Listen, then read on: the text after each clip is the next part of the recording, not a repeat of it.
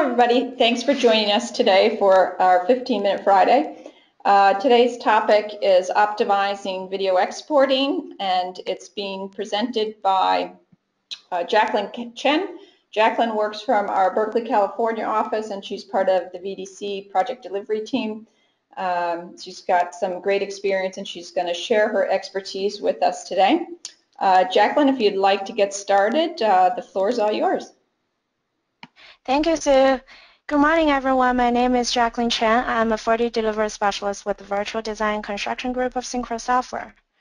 Before I start, I want to thank you for spending time with us today in Synchro's 15-minute webinar. I hope you will find it very informational and helpful for implementing 4D on your own projects.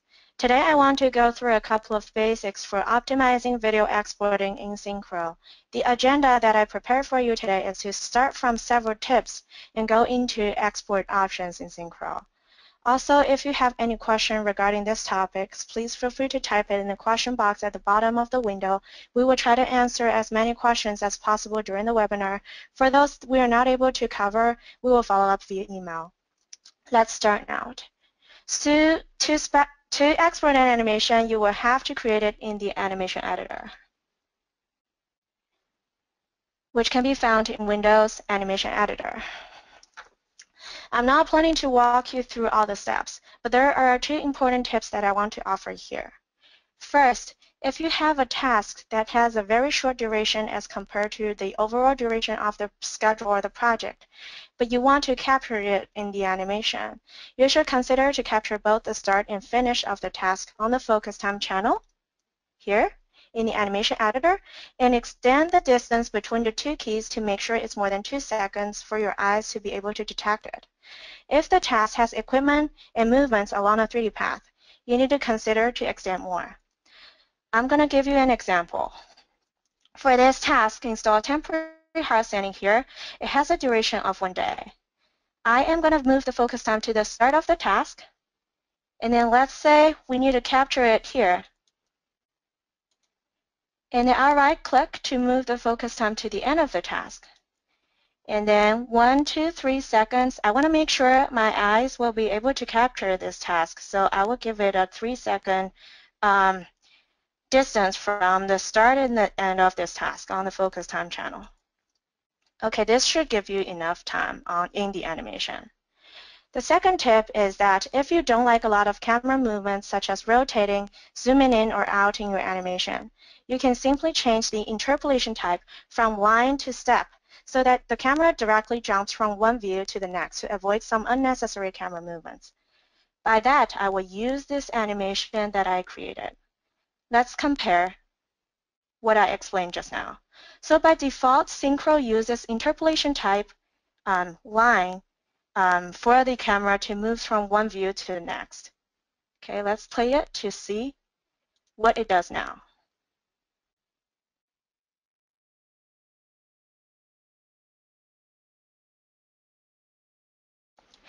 Okay, you can tell that my camera constantly moves from this first view to the second view. So what I usually do is I would change the interpolation type from line to step. Let's see what it looks like now. So it keeps the same viewpoint. And then on this specific second, it would jump automatically to the next viewpoint without any unnecessary camera movements. Okay, these are the two tips I want to give you for creating animation first. And then you can simply, as you remember, you can simply create an animation by capturing focus time from Gantt chart and viewpoints from your selected 3D window in Animation Editor. Several other tips for our audience today before we go into animation export. If you're planning to include Gantt chart in your animation, which I'm about to cover next, consider to adjust the font size to at least 25 or bigger in Home options.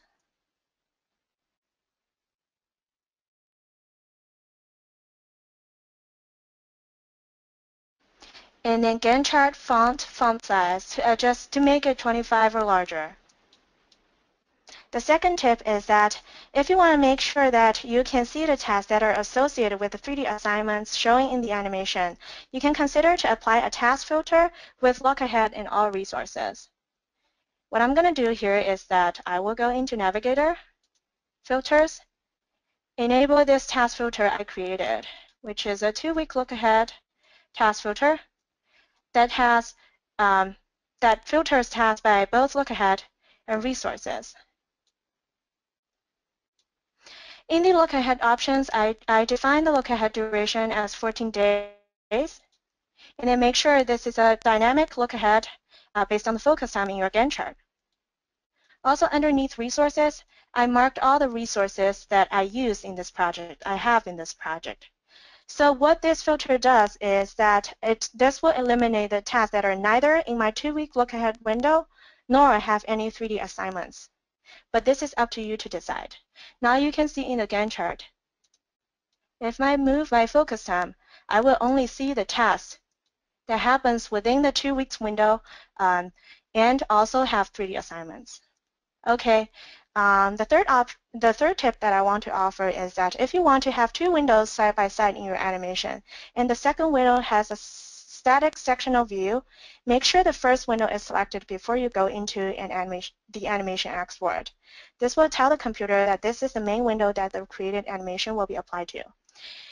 I will give an example here. Now that I have one 3D window already, this will be my main window, but I want to add another second window for a sectional view. So while this secondary window is selected, I will go into viewpoints and then apply this previously created viewpoint. Right-click to choose Activate in Selected 3D View. Now you can see the second window is actually showing the interior elevation of this building here. But before I go into animation export or AVI export AVI options, I will need to make sure my main window is selected so that the computer will know that the created animation will be applied to this main window.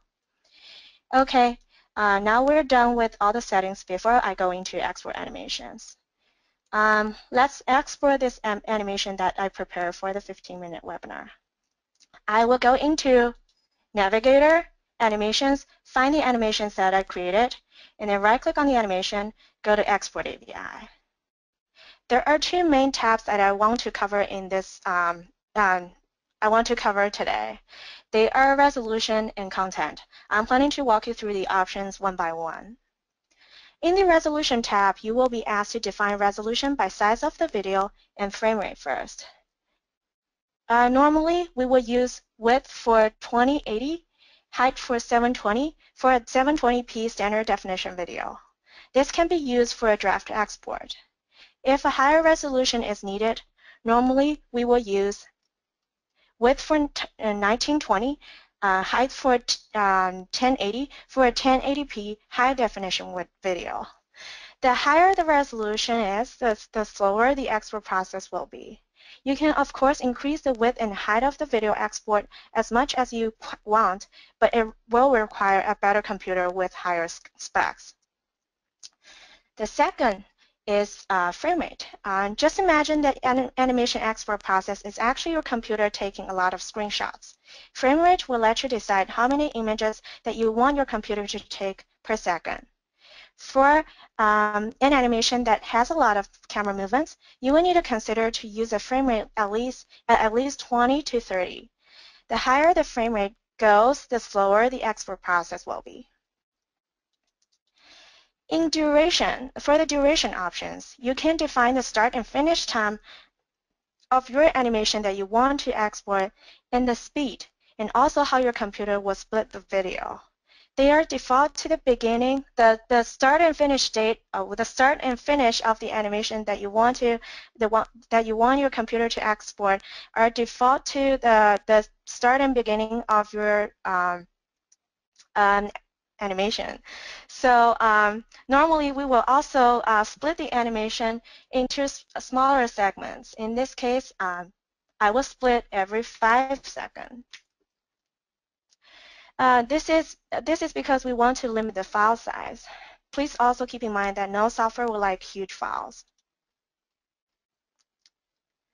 In the compression codecs, I want to introduce two compression codecs that I use more often than the others, right? So the first one is Microsoft Video 1. The second one is full frames uncompressed. The full frame uncompressed option should be faster than the other options because your computer doesn't need to compress the video during the export process, but each of the video segments tends to have larger sizes. But compression can always be done later in a post-processing software.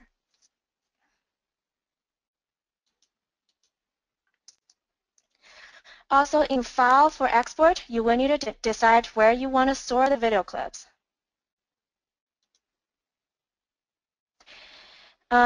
This option here allows you to export the animation as a sequence of images with given quality. This can help you to export, a sequence of images for the purpose of, generating your 4D report or review before your export. Okay, this is pretty much for the resolution tab. In the Content tab, you can decide what you want to show in your animation.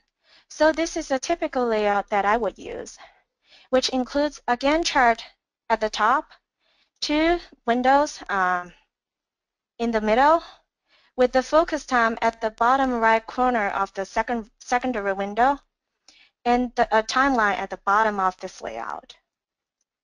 You can adjust the size of this window by moving the cursor to the border. Once it turns into a bidirectional arrow, you will be able to adjust it.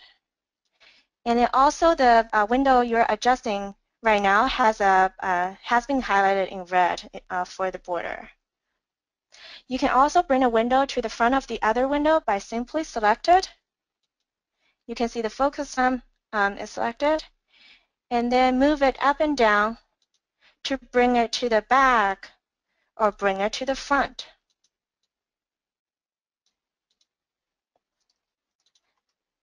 Also in the Content tab, you will be asked to choose the graphic card. For a high-quality video, I usually choose DirectX 11 and turn on anti-aliasing at least 4 times or above. Anti-aliasing will help smooth the jagged appearance of diagonal lines. The higher number you choose for anti-aliasing, the slower the export process will be. Then usually I'll leave my computer start rendering before I go to sleep, and the next morning you should have a very decent animation exported, and you will need to do some post-editing and get it ready for your project team to review your 4D plan. Okay, this is pretty much what I have for today. I'm open for questions right now. Okay, thanks, Jacqueline. That was great. I do have one question here, and feel free to send us the questions in the question panel, and we'll get to a few of them. So it says, how do I change the week number in the animation to create an animation? Yes, so I think the audience is asking about this week number here. As you can tell, since I'm at the beginning of the project and then my settings are right, so it's showing actually week 1 for the start of my project. But sometimes, I found users don't know where to change it. So it can actually be changed in Navigator project. And then in project 0 day, well, of a project date 0, you will need to make it the same date as the start of your project. For my project, it'll be, yeah, I think if I go back to, let me uncheck the filter. Yeah, so you can see it's March the 2nd. So after this is done, you should be able to see the updated week number in your animation export or your focus time.